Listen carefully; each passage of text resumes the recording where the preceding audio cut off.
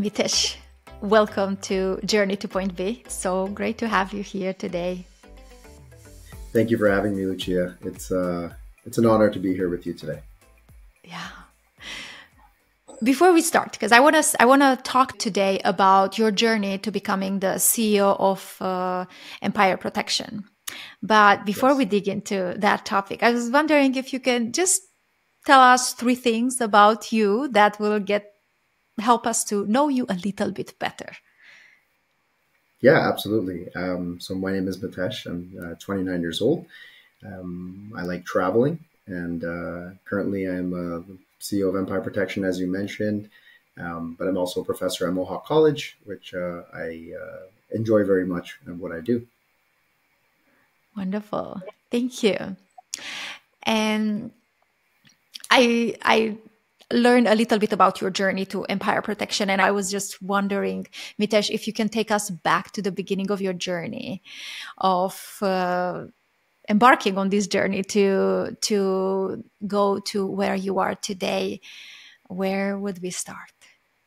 Yeah, absolutely. That's a great question. Something that I get asked quite often because of my age. So, bringing it back, Lucia, I started out at Ryerson University where I was pursuing my undergraduate degree, and I was studying criminal justice, and I was working security part time as well. And I quickly realized that there wasn't a opportunity for individuals that are in the security industry to grow in the skilled trades and have career opportunities in the future. And very quickly when I graduated university, I reached a fork in the road where I could pursue a full-time career, working at a bank or a multinational corporation, or starting my own business. So I kind of went to the side, and I went to the latter of that one, and I started my own business with my partner Neil, and that was about 7 years ago now. And we really just started because we saw that there was a lack of skilled professionals in the security space that didn't have those opportunities to move on to private security as a career or law enforcement in the future. So we wanted to provide that platform for those individuals, and ourselves included at the time, because we didn't know what we were going to do. So we started then, and we slowly grew. And once clients and people around us realized the kind of impact and quality of service that we provide, we were able to grow into a full-fledged organization. And now we've been operating for about last 7 years now, and we have just under 50 employees. So I guess you can say it has definitely gone well. Yes. Why law enforcement? So what I can tell you is, I've always been someone growing up that has always fought for something that's been wrong. I was always the guy that would kind of go up to the big bad bully and say, you shouldn't do that. I feel like I've always been protective of others, especially my friends and my family included. So law enforcement was a very typical choice for myself, because it was all about protecting others, enforcing the law, and public safety in general. So in university, I had actually thought that I was going to be pursuing law enforcement, but and when I graduated, I realized that I actually have a large passion for the security industry, because of the service aspect, and because we are able to serve clients in a way that goes deeper than what the government mandates are. So that's a little bit about why I chose this field. Hmm. And just for those of us that don't know exactly what your company is doing, give us just a summary of what services you're providing. Sure, absolutely. So Empire Protection is a premier protection and intelligence agency that operates out of the Toronto area. So primarily, we provide physical guard services for clients, such as like event venues, conventions, commercial clients, warehouses, that sort of thing. We also do some cool stuff when celebrities come into town or high net worth individuals. We provide close protection for them, travel escorts, risk assessments, that sort of thing. And slowly, we are moving into the realm of cybersecurity, because that is where the next steps of the future are. So in order to stay in line and to make sure that our customers are serviced in a way that accommodates all their needs, we're making sure that we are ahead of the curve in that sense. That's wonderful. Never talk with someone that provides these services, so it's so exciting to learn more about that. So, Mitesh, going back to the first steps that you took from for forming this company, what were some of those first steps? What did you do to validate your idea? Yeah, so I guess before we started the company, I think I was 20 years old in university, and I was figuring out what kind of organization this would be. So I kind of just did a year of planning and just figuring out what this industry looks like, what this space looks like, because I was nowhere close to being an expert in the space. I had about a few years of experience at the time, and I thought this would be a great opportunity. But for me, it was about providing a platform for others to use that they can grow into their future careers into. And since then, we've held on to that model quite well. And we do a lot of leadership skill development within our organization because we know at the end of the day, private security may be a stepping stone in your journey, but we want to make sure that we provide the skills and the training and, just an overall wholesome experience that can help you get to where you want to be, whether you want to be in security, law enforcement, or you want to be in business, or you want to start your own organization, or you want to be a chef. I feel like security gives everyone a baseline of skills in customer service and dealing with, situations and, just talking with people from all walks of life. So that's kind of what really attracted me to this industry. And um, at what point in your journey you felt like, okay, this idea is really going to work? At what point in my journey? Yeah, I mean, I think I think it took some time to figure that out, but once we started and when we landed our first client that gave us that opportunity, knowing how young we were, gave us that first opportunity to provide those services, and the first check that we received, it's still framed in our office because that's something that we hold very dear to us, and it really provided us that validity to ensure that this is an idea that will work and will be built out into something in the future. I think it's so important, those early moments, those early validations that we get, because those gives us fuel to go further and further and scaled. And you have scaled quite a bit. What were some of the factors that you think made or helped scaling your business? Absolutely, and I'm sure you, as you know, Lucia, as our first conversation went, I'm a people person. I love to go out there, talk to people, get in those networks, get in those groups, because being a younger individual when I started this business, it was difficult for a lot of individuals and professionals in the space to give us that time of day. Just knowing how young we are and Hmm. knowing maybe we don't have that level of experience, but we had that vision and we really had that passion for the industry. So we went out, we networked with all sorts of people from all walks of life, all different types of organizations, and we are avid, supporters of learning. So we never stop learning. We always try to learn as much as we can from, people in the space and people not in the space, because at the end of the day, your growth never stops, right? Unless you do. So As you were going on this journey, what are some of the most significant stepping stones that, like the pivotal moments and things like that, that helped the company get to where it is now? yeah, and you hit the nail on the head there, Lucia, because as I mentioned, we were a little bit younger when we started. We quickly grew in the industry because we were fond of development and skills and training. But the biggest thing I can advocate for that is putting the right people in the right places. So hiring the talent Mm. that really can help your business succeed. Not because you want to be rich, but because they are passionate about the space just as much as you are. So providing them with that opportunity to develop themselves as well as grow with us really helped us um, turn into the organization that we are today. At the end of the day, we're not experts at everything, so it's important for any business owner to know. And I'm sure as you know as well, is you got to hire the right person for the job.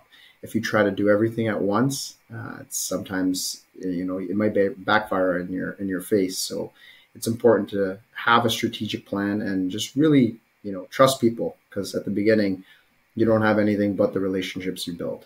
Yeah. And I think it's so important, that talent, it's one of the most important pieces in a company. If you surround yourself with the right people, then you can create the right company, you can provide the right service. How do you hire to ensure that you are having the people that will move the mission forward?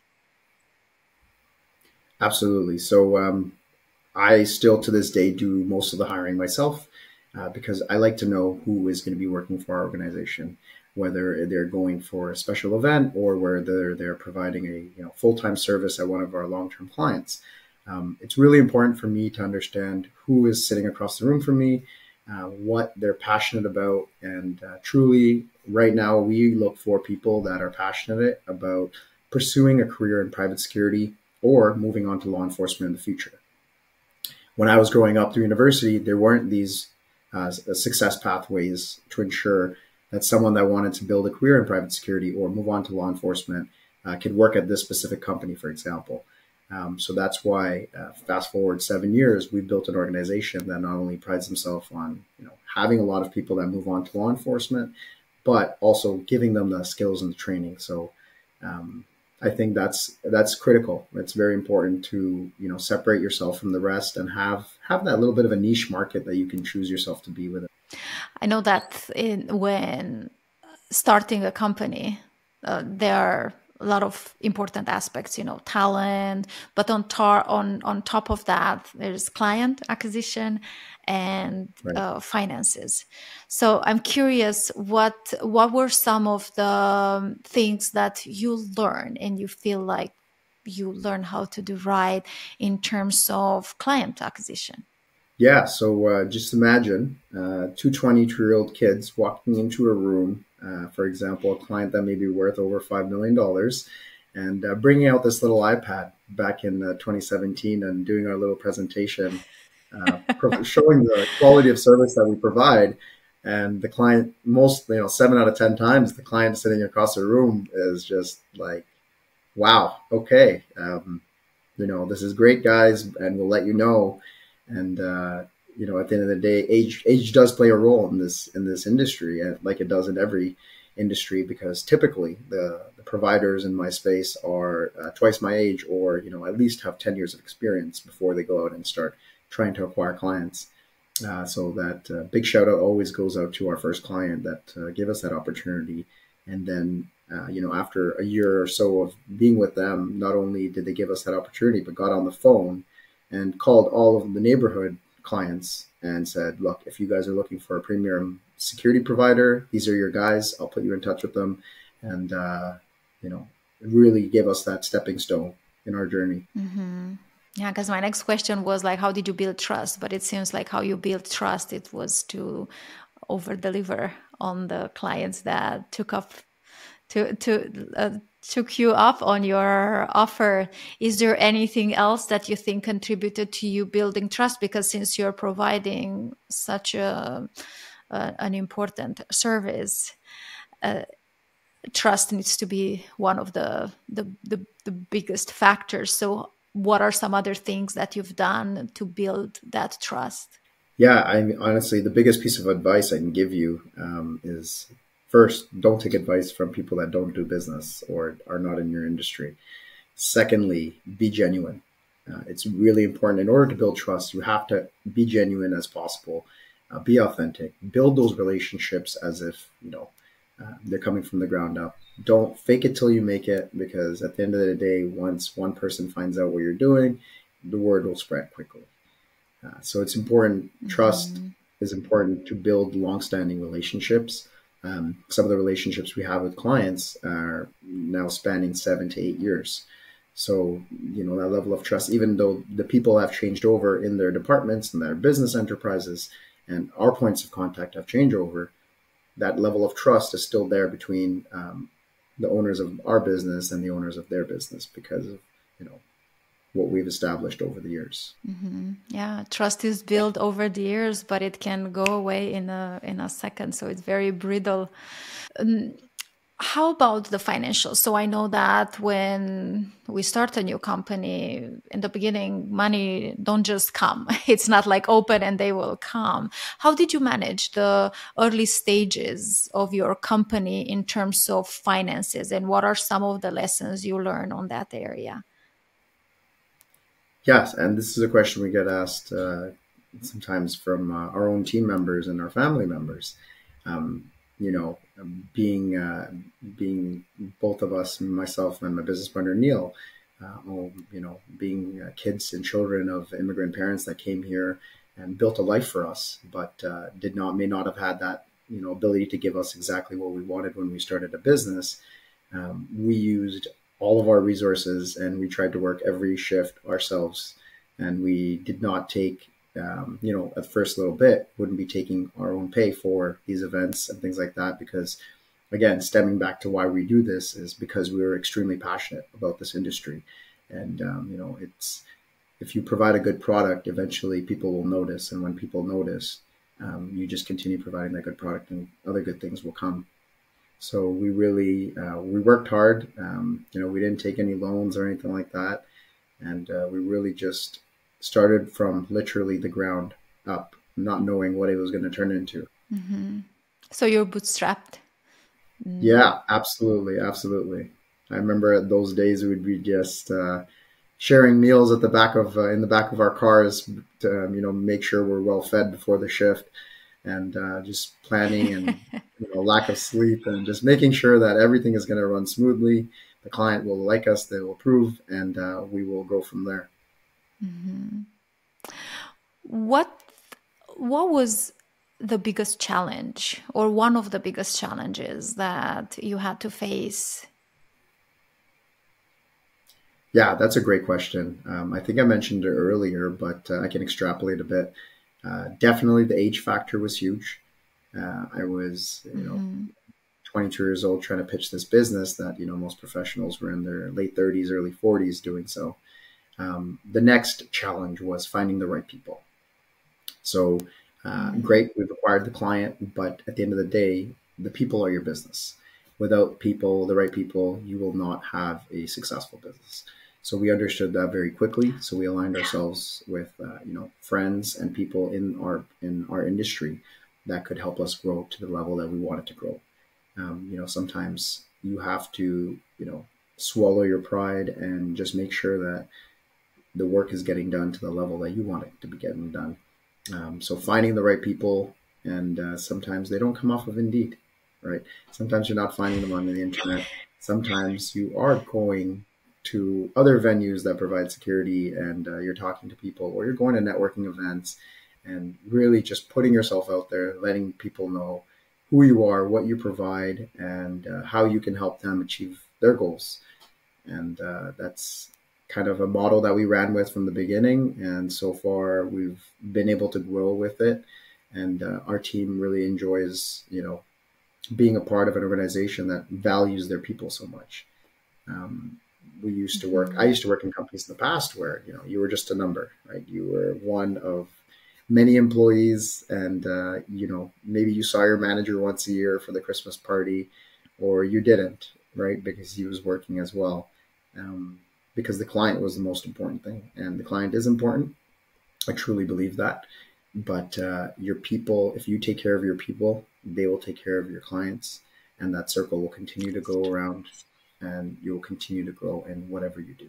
Yeah, that's so true. If you take care of people, they will take care of your clients. What did you learn about yourself during this journey? Wow, that's a great question. So I think at the beginning, I would try to micromanage everything because I wanted everything to be absolutely perfect. So definitely learned that I need to be able to trust other people to do the job that we've hired them to do. But more importantly, I learned that this is something that it's not because I started a security company I didn't start a security company to make money. It's because I truly appreciate and value the service of security professionals and what they provide. So, one of the things I learned about myself is I'm truly passionate about this industry.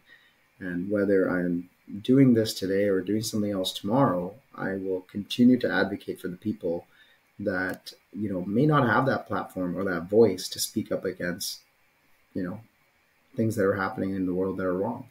So, just standing up for what's right, I think that's one of the biggest things I learned, throughout my journey, wanting to be a police officer or, join the military in some way, support my country, a lot of patriotism. But then I realized that it's because I like to protect people. And, I think that's something that's going to stick with me for the entirety of my life because I get it all the time from my wife and my sister. You're not on the job. We're at the mall. You don't need to protect me. Okay. But it's just the experiences that I've gone through. And, when we're at large scale events, there's a switch inside my head that just kind of flips where we're having a great time, but I'm also very aware of my surroundings and making sure that, safety is first and foremost, right? Because at the end of the day, in today's world, 2024, anything can really happen. Mitesh, for someone that is hesitant or for someone that is getting that negative feedback and they're hesitant to start on their journey, to fight for their dream, to even put it into motion, what is something that you would tell them if you were to mentor them? Yeah, absolutely. First thing is I would tell them to really be adaptable.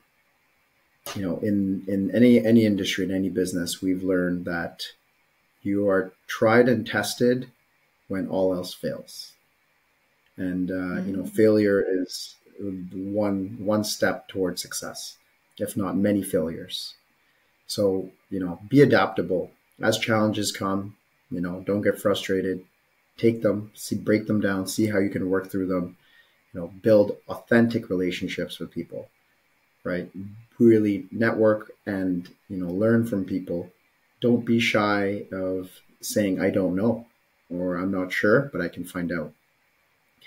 And lastly, I would say surround yourself with people that are smarter than you. And if you're in a room full of people and you're the smartest person, then you're in the wrong room. A lot of times, people underestimate the friends and the friend groups they choose to be around while starting businesses. It's extremely important to not only have that support, but for the people around you to have that drive, that motivation to want to see you succeed. I would say, because a lot of times, people like to see you to succeed, but once you're getting there, they may not want to actually see that part. So, surround yourself with people that are smarter than you, build authentic relationships, and truly just be adaptable. That's beautiful.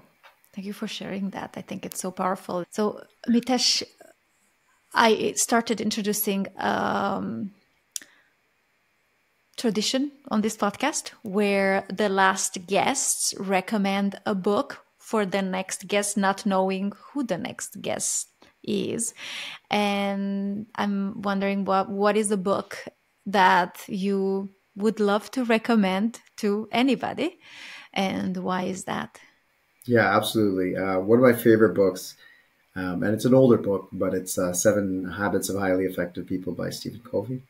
And, that book really helped me form the discipline that I needed when I was young, but it also sparked my curiosity. And, I think everyone that wants to start a business or is working in their professional career towards some sort of milestone or goal should definitely read that book because, he talks a lot about the winning mindset.